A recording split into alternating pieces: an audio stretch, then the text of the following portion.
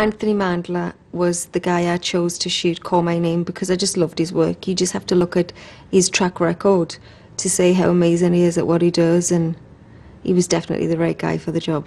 He actually shot me, Nicki Minaj and Shakira back to back, I think 3 days in a row. So he's a busy guy. He's actually, if you look at the great videos that are going on at the moment, he's the man. He's amazing. I have a great team. Most of my team I've worked with for like 7 to 10 years. So the choreography, the clothes, it's very much a collaboration. So I'll speak to the choreographer and say, I was really thinking, and I actually said to her, which she got amazingly because we understand each other after so long. I said to her, I want to be a bit like Fresh Prince of Bel-Air. And I knew what I meant in my head, but everyone else around us was a bit like, Fresh Prince of Bel-Air, okay.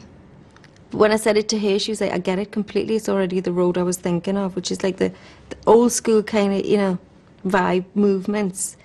And she just got it straight away. So it's a relationship amongst everybody. Same with the clothes. We speak, we try things on. Some things work, some things don't. It's very much a collaboration. But when you look, you know, all that stuff, it's vibey. And it is a bit like Bobby Brown. That kind of, the leg slides and the baggy trousers, you know. I just wanted to take it back. It's called shuffling. Every day I'm shuffling.